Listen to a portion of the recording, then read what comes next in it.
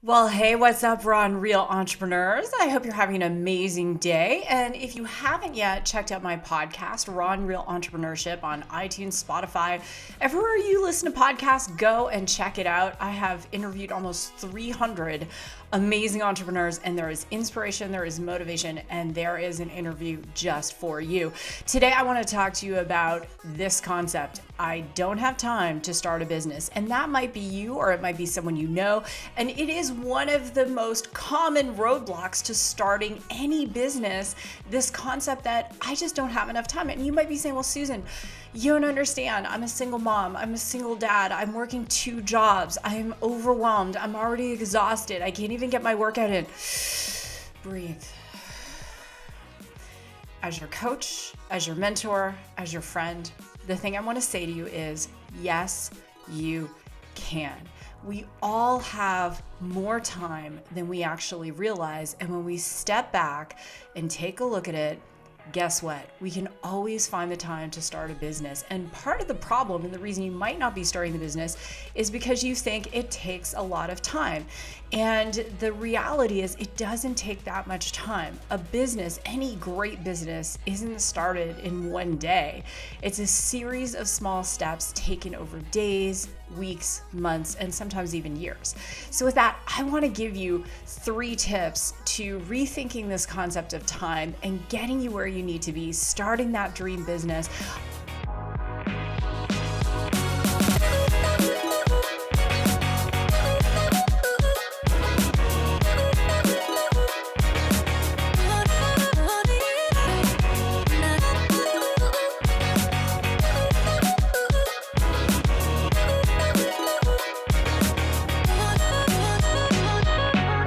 I believe, and I'm on a mission to be a stand for entrepreneurs who are going to start businesses that solve the problems we have today and the problems we don't even yet know of. So the first tip I want to give you is around time. So we all have a universal commodity called time. There are 24 hours in a day. And, let's start to break those down. So let's say you slept for 8 hours. Most people sleep for about 6.5 hours, but let's say you are a sleeping unicorn and you sleep for 8 hours, which kudos to you. That is awesome. I sleep for around 7 to 7.5 myself. I used to say I'll sleep when I die. And then I gave myself multiple sclerosis and I had to change that whole thing. So now I am very committed. I know for me, my number is 7 to 7.5 hours. Then let's say you are going to exercise, you're going to, get ready for your day, shower, all that kind of stuff. So let's say that's 2 hours. Now we're at 10 hours. Let's say that you have a job and you're going to be at your job for, say, 8 hours. And ideally, and you might be saying, well, I work about 10 hours. So let's say 8 to 10 hours. So now we are up to 20 hours, and then there's family time and administrative time. And you may say, well, Susan, that's the 24-hour day. I just don't have any more time. I want to begin by sharing a story. In 2003, I was a mom to a 5-year-old and a 1-year-old. And we knew that our 1-year-old was delayed. He wasn't quite crawling properly. He wasn't walking properly. And then our 5-year-old was gifted. She was already speaking 4 languages by the time she was 5 and reading full chapter books. So I had a lot going on. And on top of it, I was working for a charitable foundation. I was also seeing nutrition clients part-time and doing consulting and teaching fitness classes. And we had just moved back to the small town that we grew up in Ontario, Canada, my husband and I. And there I was, and I wanted the freedom of having my own business. I didn't want to go to an office. I wanted to work from home. I wanted to be there for my kids, and that was my dream. So the first thing I want to say to you is, why do you want to start a business? What is it for you? Is it that time freedom? Is it being your own boss? Is it deciding your worth, not having someone else decide it for you? Whatever that is, it's your reason. There's not a right one or a wrong one. So that was mine. back in those days. And I started to really think about it and dream about it. In the morning, I'd go for a super quick workout. Sometimes it was a 20-minute run, a 30-minute run. It wasn't really long, but I kept just dreaming about what it would be like to have all of the freedom to dictate what I was doing with my time, to be at home with my son. I started to think about him in his little Oshkosh overalls. We'd be digging in the garden and planting flowers. And that's what I dreamed about every single day. And I thought, if I could get to $10,000 a month, I could definitely stay at home. I could contribute to our house. And that was my goal. It was a pretty big goal at the time because I was only making about $20,000 a year. So when I was presented with the opportunity to start a business from home in the nutritional space, I had to figure out where I was going to find time. And so here's what I did. I did not go for lunches. I started to take my lunch break. I would go home and I would work on my business, and I would send out messages to people, emailing potential customers. And then when my husband got home from work, as an accountant, sometimes that wasn't until late, after the kids went to bed, I said from 8 to 10, I'm going to reach out to potential customers. And that's what I did. And so I didn't watch TV. We didn't have cable television, and we didn't have social media back in those days. So that's what I did. And, I'm not saying this is going to happen for everyone. It took a lot of work, but I did get to that goal of being able to stay at home with my son. I did get to plant those flowers, and it took me almost a year to get there. And so every moment that I wasn't working, that I wasn't with my kids, I was focused on taking some very, very simple actions, and I'll get to that in just a minute. So that's the first thing I want to say is making time where you don't see time. If you are commuting, my friend Mia, she built a business, and on her way to work, she would reach out to prospective clients. And on her way home from work, she would reach out to prospective clients. She had a 45-minute commute each way, and she used that time to build her business. So you do have that time.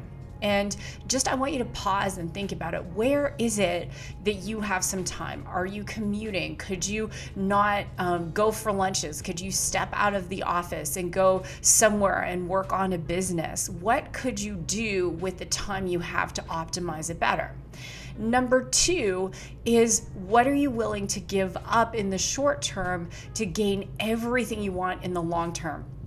So I mentored this couple, and she was an attorney, he was a police officer, and they wanted to build a business, and they were both working 60, sometimes 70 hours a week, and they had a young son.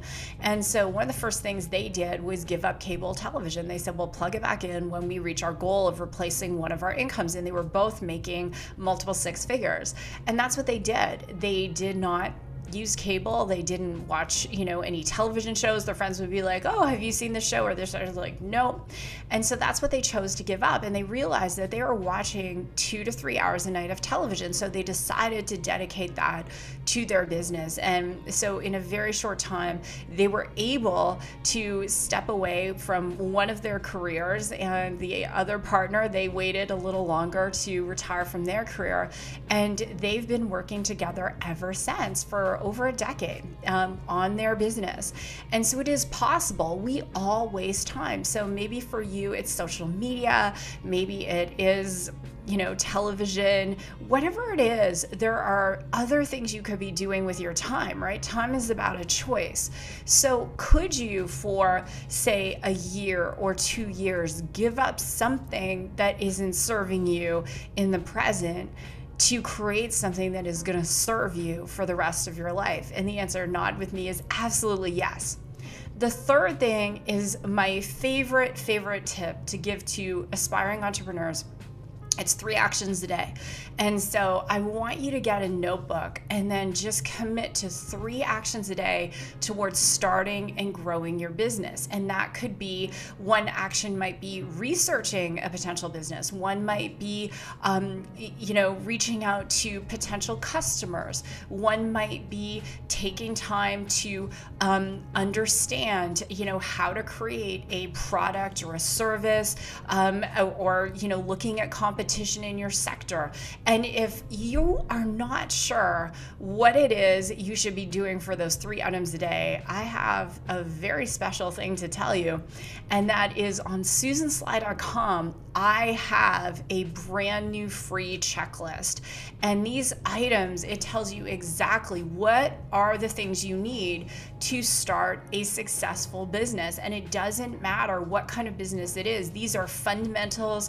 There is no fluff. There is no nonsense. It's just the basics. So you download the checklist and you check it off. And then what that's going to help you do is figure out where your gaps are and what it is you need to be doing. And so I want to encourage you to go to susansly.com, get the checklist. It is going to absolutely help you, and it's going to be tremendous for you, because taking those 3 actions a day, think of it like this. If you do 3 actions a day and you did 5 days a week, that's 60 items a month. After 1 year, you took 720 steps toward your goal of starting a business. Do you think by taking 720 steps or actions that after a year you would be starting your business?